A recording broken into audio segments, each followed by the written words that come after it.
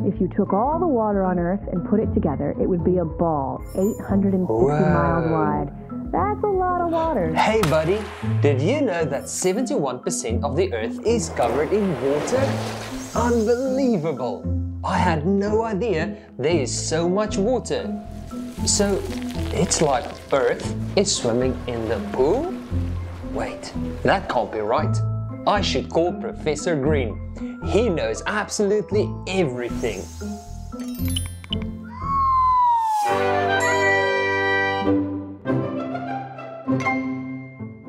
Hello, hello! My friend Joe called me and said that all of you want to learn about water on Earth. Is that true? Yes! Awesome! Let's start! Any area of land that is covered by water is called a water body.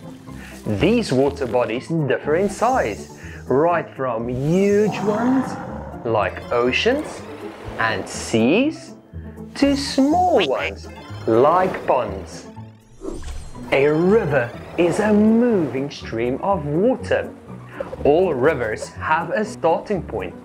The place where it starts is called the source. The source of the river is usually from a hill or a mountain where melted snow and rainwater are collected.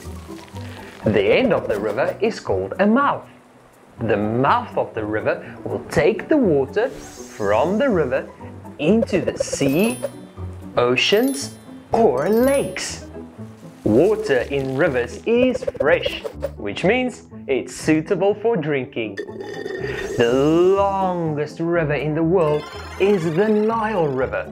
It runs through 11 African countries. Wow! A lake is a body of water that is surrounded by land. Water in a lake is still, and it doesn't move. There are 117 million lakes in the world. Amazing! Most of the lakes contain fresh water, but some of them are salty, like the Dead Sea. It's called dead because it's very salty, and no living creature can survive there. And did you know you can't drown in the Dead Sea because the water is so salty? You can float in it on your back. It's like lying on a sofa. Sounds fun.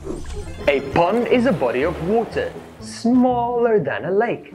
Some ponds are formed naturally and filled by an underwater spring, melting snow, or rainwater, while other ponds are made by people. Ponds are often a place where people can relax. In warmer times of the year, a pond can be a place where people have picnic or enjoy outdoor activities. Ponds can freeze in the winter and be used for winter sports, such as ice skating. An ocean is a large area of salt water between continents. There are 5 oceans: the Pacific Ocean, the Atlantic Ocean, the Indian Ocean, the Southern Ocean, and the Arctic Ocean. Together, the oceans are like one ocean because all the oceans are connected to each other. Did you know the oceans contain 97% of the Earth's water? That's a lot of water. Why do we have water problems? Well, it's because the ocean's water is salty and not safe to drink. A sea is a smaller part of an ocean, which is closer to land. For example, the Mediterranean Sea is part of the Atlantic Ocean. There are 57 seas on Earth. Most people travel to seacoasts for vacation. Well, not all the seas are suitable for a beach holiday. The seas of the Arctic Ocean are the coldest ones. Their temperatures are almost -2 degrees.